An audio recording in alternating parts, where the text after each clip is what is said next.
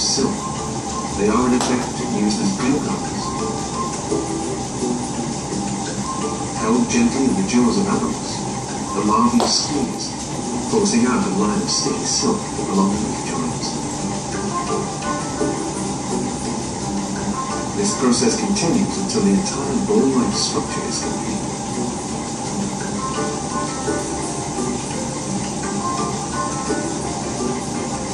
Each nest takes around 3 days to complete, and a colony of up to 500,000 ants can build more than 100, usually in low-level trees.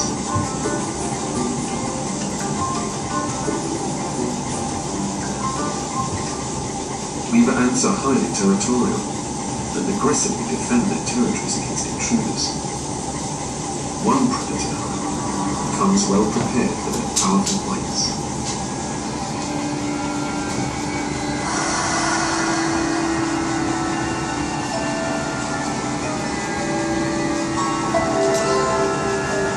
Despite its reptilian appearance, this creature is actually an insect-devouring nocturnal mammal.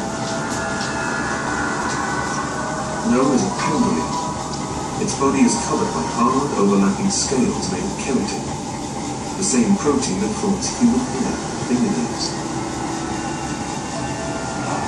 Often referred to as scaly anteaters, pangolins thrive on the diet of termites and ants.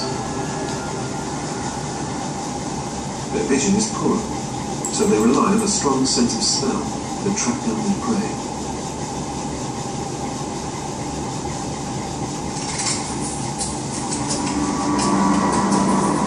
This individual gets wind of the weaver ant's nest, moves in.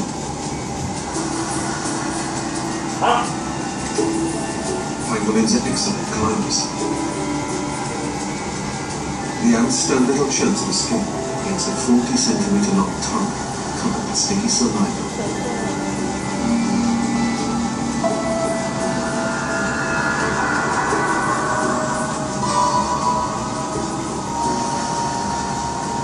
Attacking the intruder's head is futile.